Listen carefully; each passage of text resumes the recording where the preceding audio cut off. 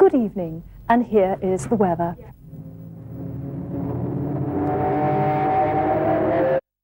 Let's take a look at the weather.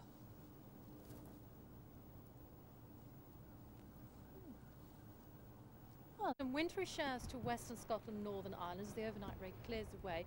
So northwesterly wind keeps us cool as we'll get some brighter stuff moving into Wales and the southwest, some sunshine. But central and eastern areas, no, it's not particularly a bright start, it's a brighter start, but there's still a lot of cloud around, but there will be some sunshine, hopefully getting through during the afternoon. Some of those showers will start to be pushed along on this blustery wind and become a little bit further inland. They're going to be quite heavy but downpours as well at times, possibly even some thunder as well. The temperatures today, you'll notice a big difference. They're between about 18 and 22 around the coast. Scorching highs up to about 23, 26 inland. That's 79 degrees in Fahrenheit. This is what tonight looks like. Rain across the southern counties. It's rather miserable. The wind's picking up as well. Showers should die down though up in Scotland, leading to a clear night with some frost. Temperatures are between 10 and 11, so quite a mild night. And by tomorrow, it's yet again another scorching weekend ahead. El Scotchard. Good morning. These are the main stories on Thursday, the 17th of August. A red alert continues to send shockwaves around the world. Girl power gets a grip in the classroom. And Midsummer Madness cost rioters a Highbury ban.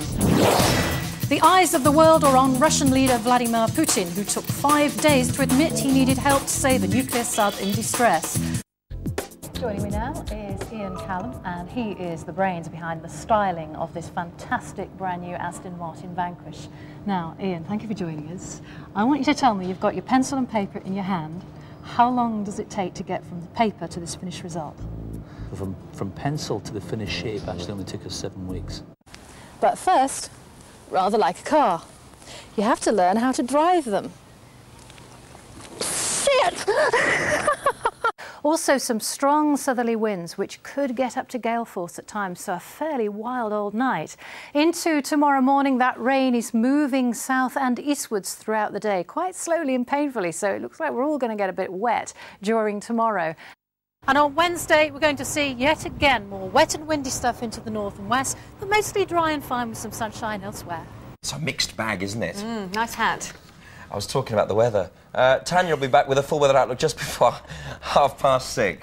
Sometimes blows your brolly inside out. It's a day for fighting with the brolly or preferably leaving it at home and sticking a coat with a hat on instead. I fight with the brolly simply because it's comical. Let's look like that. Oh my God! Oh my God! Oh, I'm fine, yes. Now, there we go. That's what's happened. So, the rest of the weather today is that the rain will be moving up. Now, let's look at the temperatures. So, as you can see, it's a very wild day. The temperatures are between 8 and 12 degrees. Now, there'll be hardly any wind around apart from a cooling sea breeze along the coasts. That's the weather. Good night.